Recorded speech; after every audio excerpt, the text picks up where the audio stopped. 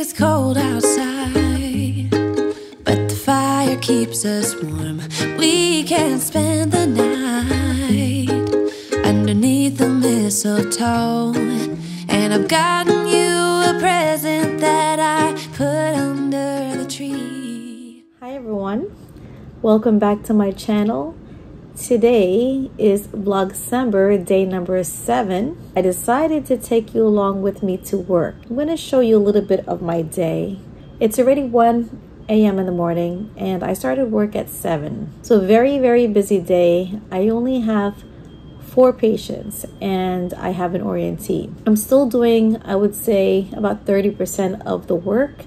And my goal is to get my orientee to 100% of the work. I think I'm being a little bit too generous. I think I want to say it's like 50%, if not more, because I'm in the room with her. It's time for dinner and I'm starving. So I have the soup that my mom made yesterday, which is the beef and vegetables. We call it nilaga. So it's a very hearty soup with the beef bones. We also add potatoes in here, some peppers, some fish sauce, and it all together just creates a nice comforting soup. So I'm gonna enjoy my soup for the next 10 minutes and then I'll show you a little bit about my work. So part of working in healthcare is being protective of yourself and being protective of other people or other patients.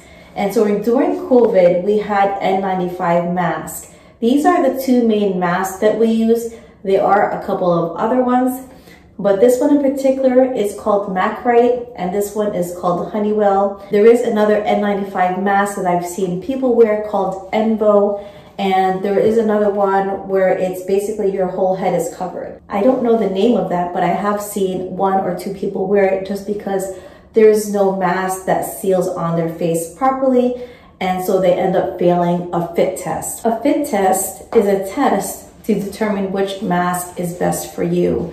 So in order to determine that, you basically wear this helmet that's provided. The user sprays a sucralose spray into the mask. And as you're moving or turning your head, if you feel or taste any of that sugar or that sucralose spray, then the mask is not giving a proper seal. So that's considered failing the test. Now, if you don't taste the sucralose while wearing the mask, that means it's giving you the proper seal and that you passed the test. Now for the isolation gowns. So you need to wear this before heading into an isolation room. So you see it's nice and long. It's one size fits most. There's an opening in the back. You put your head right over it. Right? There's a place where you can put your thumbs. And as you put your gloves over, it covers your hands completely. There is a tie where you tie it closed in the back. And you also have, actually this gown doesn't have it because it's already sealed on the top, but some gown even has a tie on the top. So you can imagine how hot one can get when wearing these gowns in an isolation room. And that's why we kind of limit the time that we're in there. We do our business and we try to leave, but there are times where you have to wear these gowns for at least half an hour while doing patient care, and it can get very hot, especially during the summer. As a side note, when it's cold at night and you have nothing to wear to keep you warm, this is the perfect sweater to wear. So this is me all gowned up with my PPEs. I have my so-called goggles. I have my N95 mask that's supposed to be fitted for you.